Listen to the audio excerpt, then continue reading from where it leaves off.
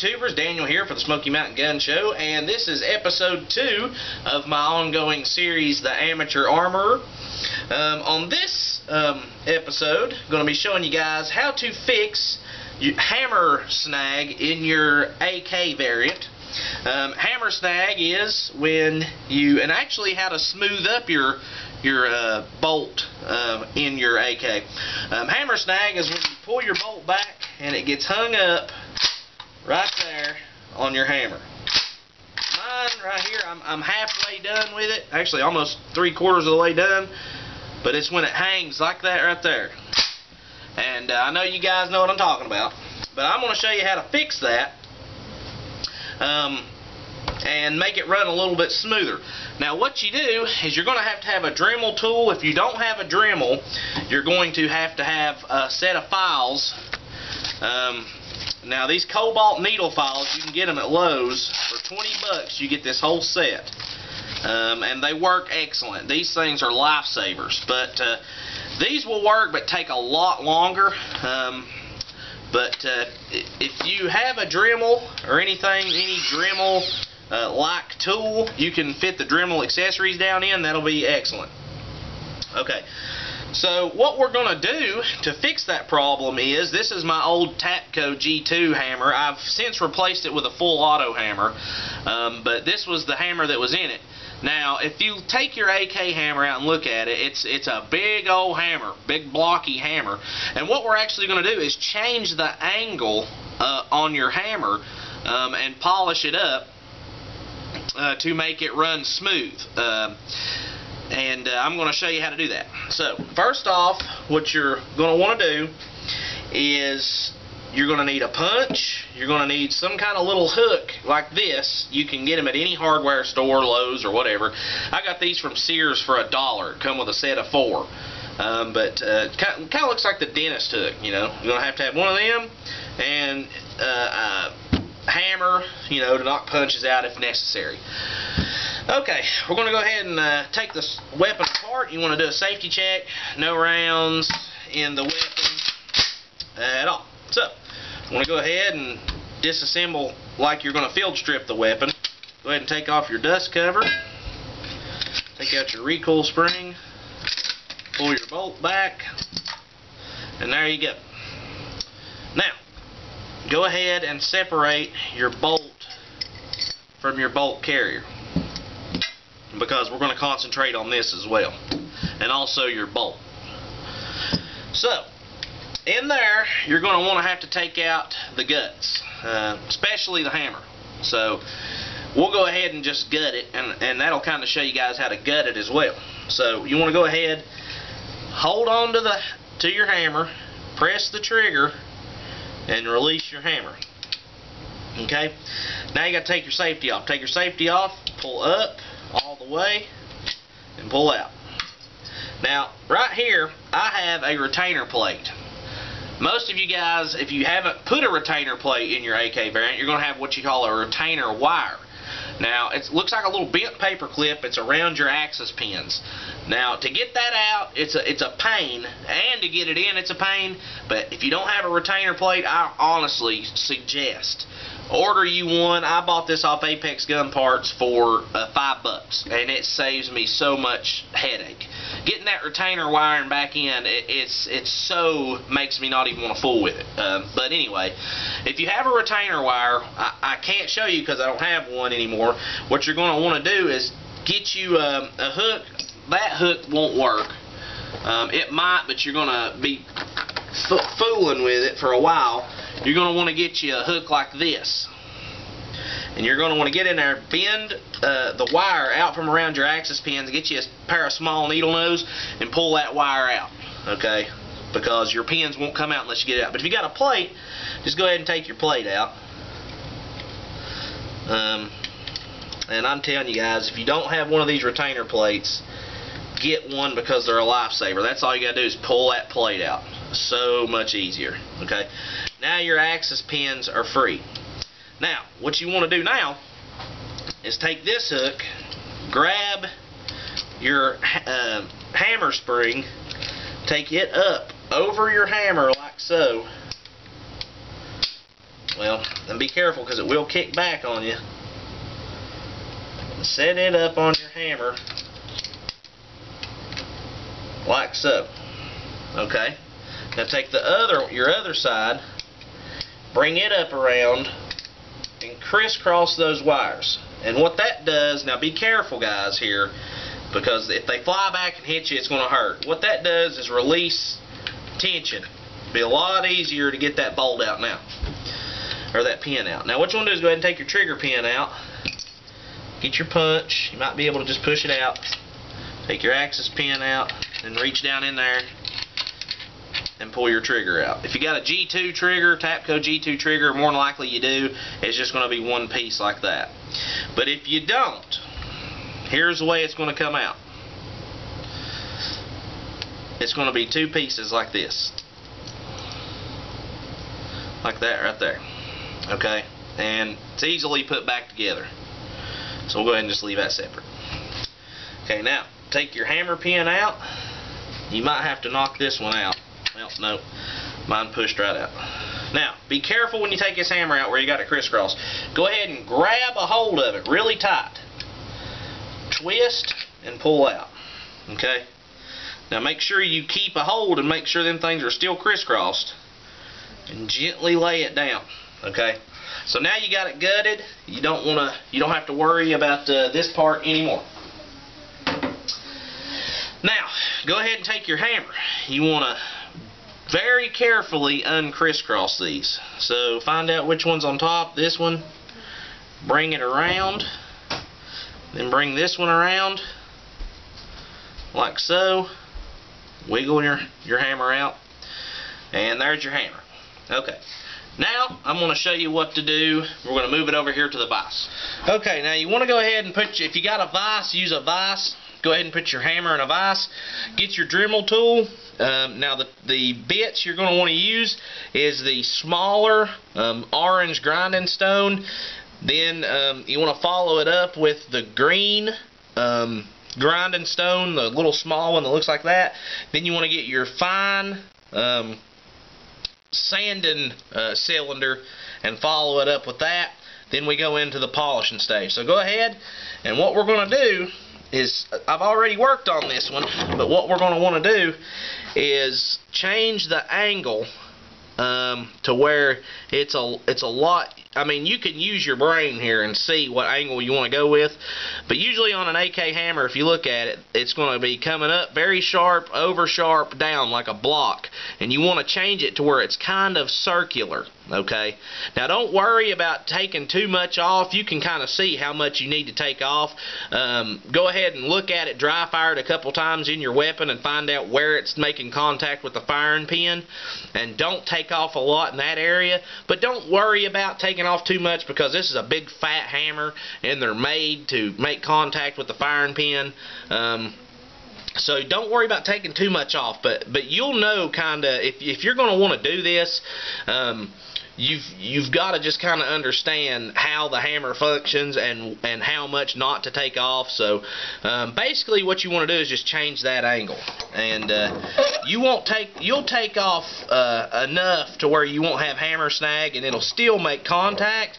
And that'll be way before you take off too much. If you get rid of that hammer snag, you're good. It takes a lot to take off too much to where it ain't making contact with your firing pin. So go ahead and put it in a vise, and go ahead and start working on your angle. Like I said, I ain't completely done, so I had to take off a little bit. What you want to do is just work on an angle to where it's really smooth and circular.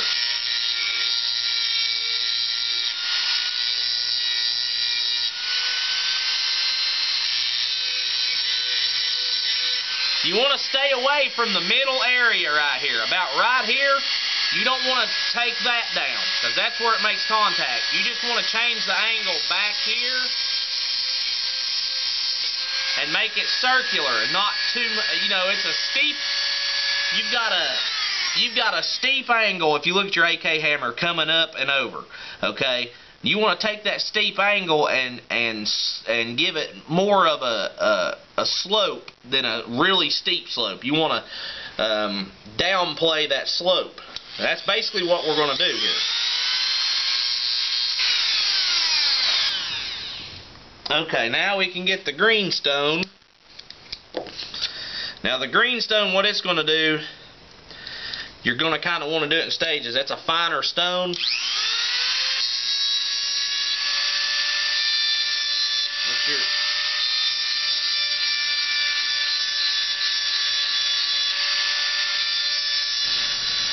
Now what you're ultimately doing here by doing it in this process, you're taking it down in stages. If you were to just use that stone, the orange stone, and then go in to polish it, you're not going to get as smooth of a polish. You're going to take it down in stages before you polish it. Now this, for some reason, I don't know why, but when I put the sanding disc on it, this thing goes crazy. So we're going to put it on low. You really don't need to put it on high with the sanding disc, because you're not really trying to take off at this moment. You're just trying to smooth it out. So you can run your Dremel on low with the sander. So the next step is to get your polishing disc and some compound. Now I bought this compound at Lowe's. It's the number 5 Porter Cable high gloss compound. That's what you want to get. It comes in a big stick. And put your Dremel on low. Get you some on your disc.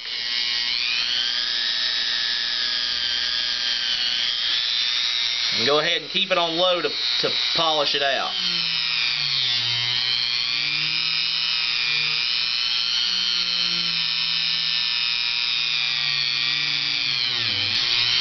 And if you want, you can go ahead and polish up here, which I've already done, but I'm going to do it again. Polish up where your trigger makes contact with your hammer. If you polish that up, it'll kind of lighten your trigger pull a little bit. Not much at all, but if anything, it'll make things run a lot smoother. So you can go ahead and polish up the whole hammer if you wanted to. But I definitely polish where my trigger makes contact with the hammer anyway. And I did the same with the trigger. I polished the hook on the trigger where it made contact here. But go ahead and buff this out until you see a mirror finish. Okay, now that you got it polished, you want to go ahead and remove the polishing compound residue on it. So go ahead and get you a rag and put any kind of whatever cleaner you use, gun cleaner, and you can go ahead and remove all that compound on there. Okay, now putting it back together. You want to go ahead, I got my frame over here. Go ahead putting the hammer back together. You want to take your hammer spring, if it's sitting like so, with your arms facing down and your notch facing forward on the bottom, like so. You want to put your hammer in like so. Okay, like sitting, facing like that. Okay. Now take your hammer spring, flip the arms around the front to where your notch is making contact with the back of the hammer like so. Now take your arm, flip it up and around like so, where it crisscrosses like it did before, and make sure you got it nice and secure to where it's not going to fly apart. Okay. Now take your gun. That's where you can reinstall your hammer. Now be careful. Hold on to your wires. Your hammer goes in like so. Just like you took out with a twist, put it in sideways, then give it a twist to seat it back. Now once you get it in place, go ahead and keep hold of them wires. Take your axis pin, start it, seat it in. Now make sure them wires are still in place before you let go of it. Okay, now it's in place. Take your trigger. Oh, forgot to put it back together. Okay, to put your trigger back together, if it's 2 pieces, you got your little spring. like so. And then your trigger, you can see where it sets into place. Go ahead and seat it together. Put the pin in. Oh, putting it in the wrong way.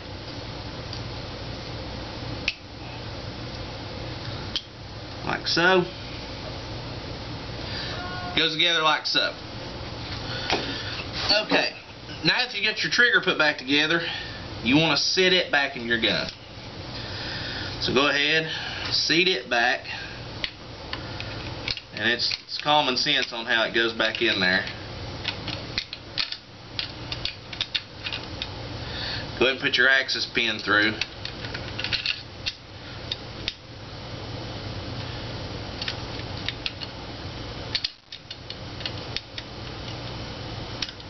Okay, your axis pin is through. Now take your plate. If you don't have a plate, then I cannot explain how to put it back in, but with the wire, you want to go ahead and straighten your wire out. Now run your wire from the hammer side to the trigger side through your axis pins. And it's going to want to go, you want to make sure when you do it, push your axis pin in to where it grabs that notch. But push it under the hammer axis pin and under the trigger axis pin. And once you find out you got it under there and in the notch, you want to bend it up around your trigger and bend it up around your hammer. Okay, best way I can explain it, people. But your plate, you just slide it back in. Like so.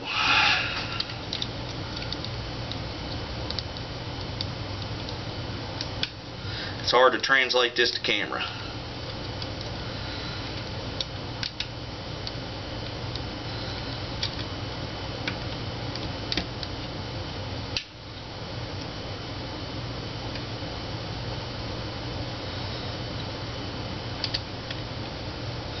Okay, once you got your retainer pin or retainer plate fixed, or your retainer wire, whatever, you take your safety, put it in,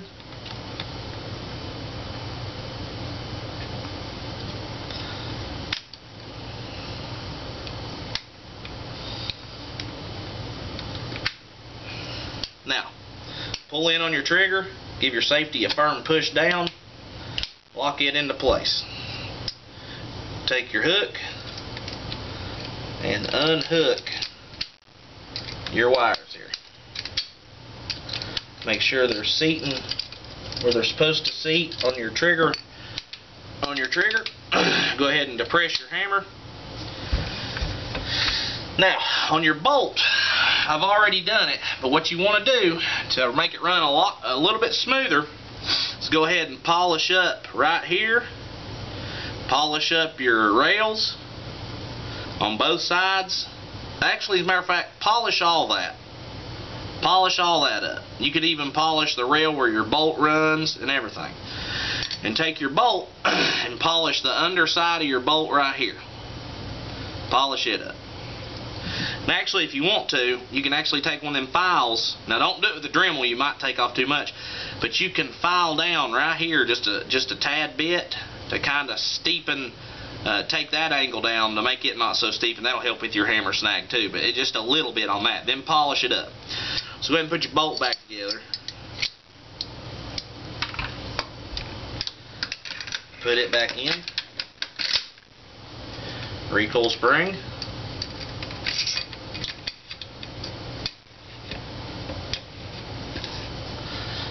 Dust cover.